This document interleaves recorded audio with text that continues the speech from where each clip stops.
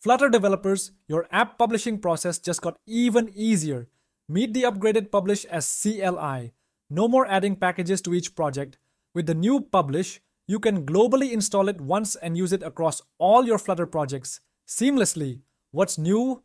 Global installation, install once and use for all projects. Seamless app signing, generate Android keystores, update build.gradle, and configure app properties effortlessly. Cross-platform power, update app name and app ID for both Android and iOS with a single command, or customize for specific platforms like iOS only. How it works? 1.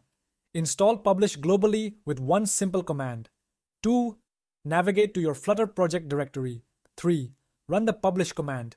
Generate keystores and update files automatically by filling the required details.